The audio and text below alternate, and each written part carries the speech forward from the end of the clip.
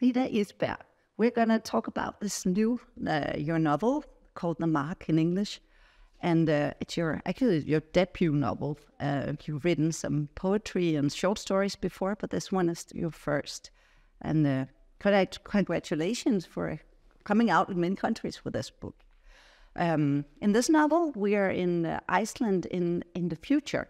I think it's a quite near future, but it's not specified in the book. And something happened in the future. They invented an empathy test that can show how well you're doing on a scale of empathy. What had originally inspired you to write this book?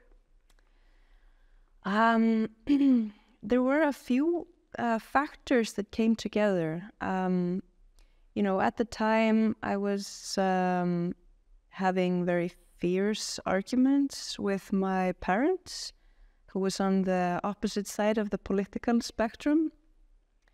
And I had this, suddenly I had this very strange and strong feeling that, if we were in the natural system, we would be in the same herd, but now we were in two different herds, having two different information and putting two different meanings into the same words.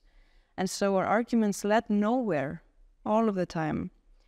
And I realized that I really wanted to discuss polarization in the next work and to kind of recreate this or just explore this phenomenon that we are facing today.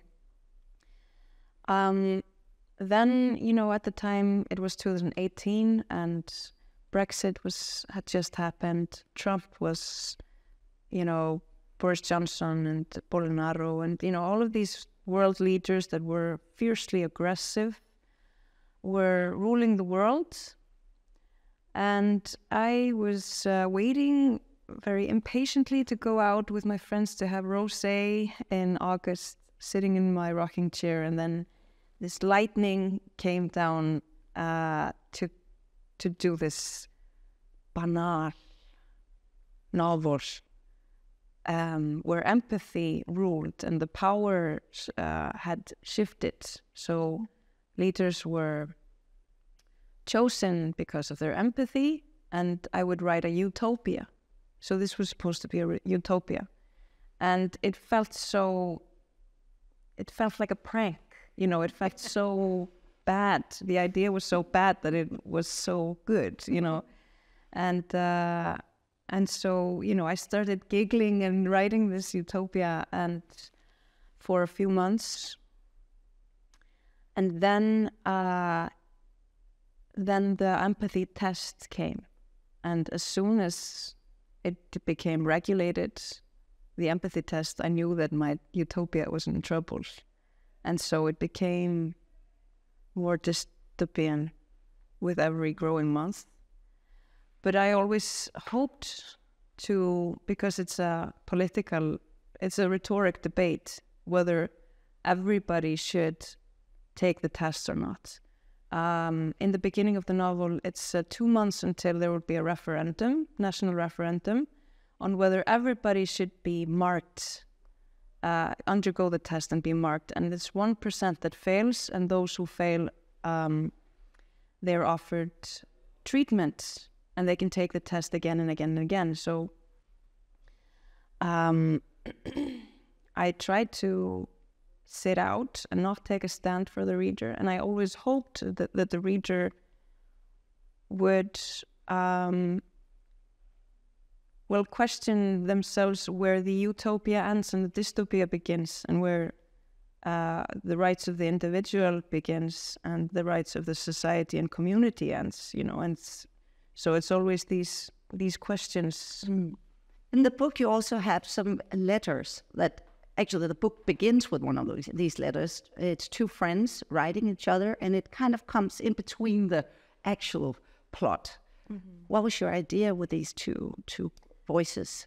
Yes, again, I was very occupied with how, the current affairs and how this kind of polarization affects relationship, personal relationship. These are friends, best friends who have been friends for 20 years, and suddenly they cannot talk to each other anymore because there are microaggressions that are leading into the relationships. And well, the person Thea, who begins the book, these letters, they are completely outside from the plot, and they just barged into the novel very late, and they needed to be heard. And so that first letter is from a very obnoxious mansplainer, who is a woman though, but and she allows herself to go. She's maybe, left side of the spectrum, or the political spectrum, or she follows the politically correctness, but she questions it as well, and she allows herself to go into this no man's land that feels very dangerous, and for me it also does feel today dangerous to venture into that void between the polarized arguments. It feels like there is either you're with us or against us, and left or right, and we should all just stick together because our fight is more important than second guessing or some kind of critical thinking. There is, of course, critical thinking, and there is space for it, but it felt, when I ventured into this, I was always trying to reach the gray area in this novel, in every argument and with every character, and making it hard for the reader to make up their minds and decide this is right, this is wrong, this one is bad, and this one is good, And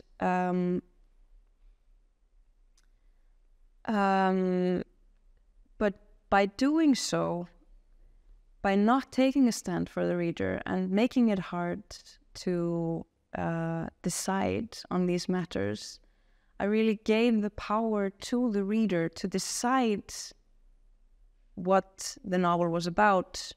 So I've had so many different interpretations. People from the far right will love this novel because they will think it is a satire on the left. And then a person that is left side of the field will think that it's a warning of dictatorship and that good intentions pave the road to hell, and then anti-vaxxers loved the novel, that they thought that it was, and then people have also found likeness to the anti-abortion debate. Just basically, whenever some kind of government controls other people, like the people, then people will find their own parallels. But I will say also that, what I realized after the book came out and people really took the book and interpreted it as they completely wanted, I felt very powerless, and I did second guess myself a lot if I had done right and just asking questions and not taking a stand. And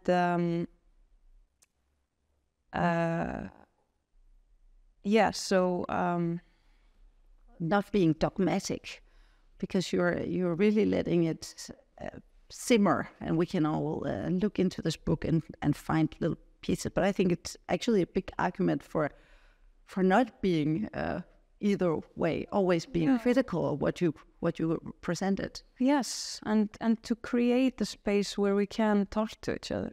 We have to somehow collectively create a space for arguments where we are not shut down, or we're not, and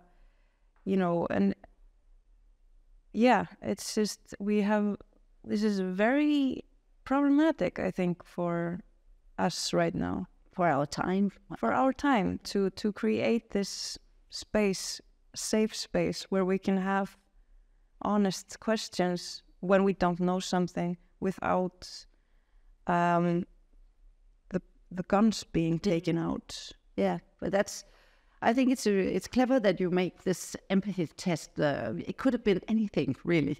You put in there, but you make it in the future, so nobody can say this is this exact. But I can see how it can be read in many ways. Yeah. Just to go a little into the novel, you have like 4 characters, and like the main characters are more than that. But 2 of those is like protesting and has taken the test, and 2 hasn't. Could you talk a little bit about the 2 that are for the testing? For the testing? Yeah. Okay. Well, to begin with, I was very occupied with profiling in this book, about identity profiling and stereotypes, and how we will empathize with how the reader will empathize with the character. So I started out with 4 stereotypes. These are all persons or characters that we've seen somewhere else. We've seen the young thief who is using drugs. We've seen the woman in the corporate ladder who is basically a man, just wearing a female suit. We've seen the victim, who we naturally empathize with in the beginning. And then Alle is the polite, good-intentioned politician who is in the campaign for the marking.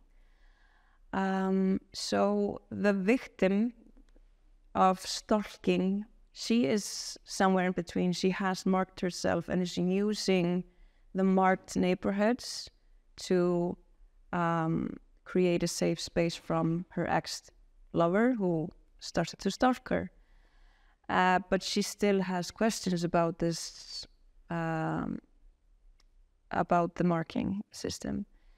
But Ole, the one that is campaigning for, he's in the psychology association, and he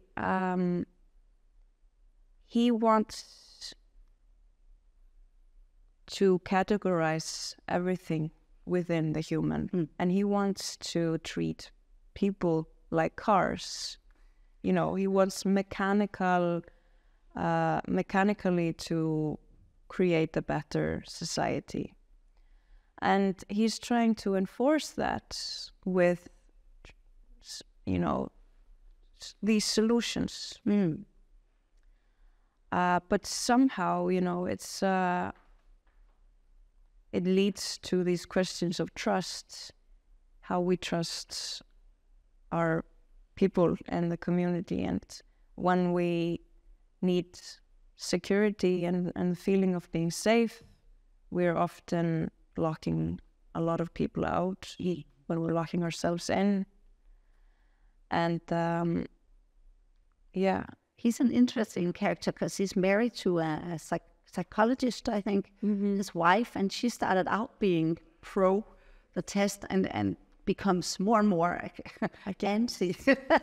And they have some fierce arguments that actually ruins a lot for them. And she gets to be the voice of reason sometimes, but he's very convinced all through the novel, actually.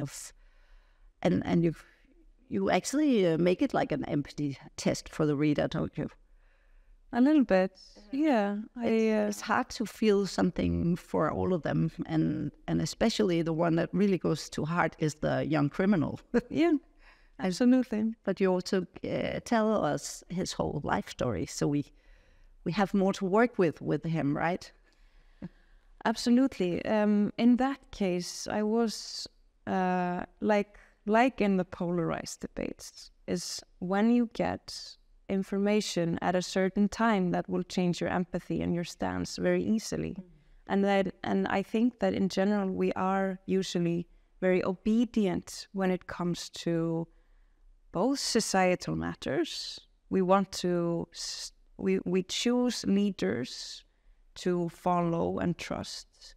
And when we read, we are usually quite obedient. We trust the author to lead us, and often we feel that something is right, that we should feel this way, and then we are guided often through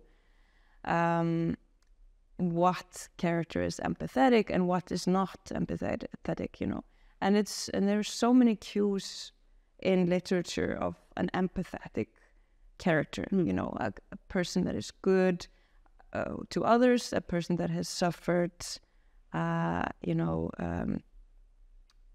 hurt, pain, and there's so many literary cues, for that. So I was just always asking my reading friends when I had the script, how do you empathize with this character now, and how do you, based on the chapters, how much information they had.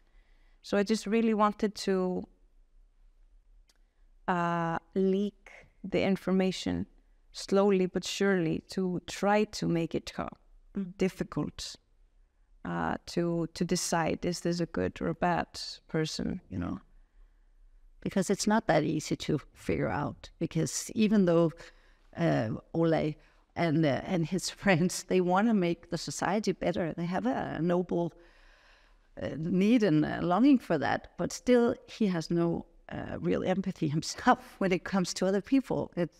That's the thing as well that I wanted to explore, is that when when we share the values of the herd, it's such much easier to empathize with the individuals that share your values. But as soon as the individuals deny or cannot participate in these shared values, and we marginalize them, So it's the empathetic people in the novel, they turn their empathy off towards the people who refuse to go to the empathy test. So I really loved navigating that conflict, That's the hard part of this book. It's really, it's a challenging book to read, actually. Even though it's easy to read, it's still, it continues to work in your mind afterwards. Do you see, I think you already maybe have answered it a little bit, but do you think it's worse in our Nordic welfare societies than in other places? This need to follow the leaders, and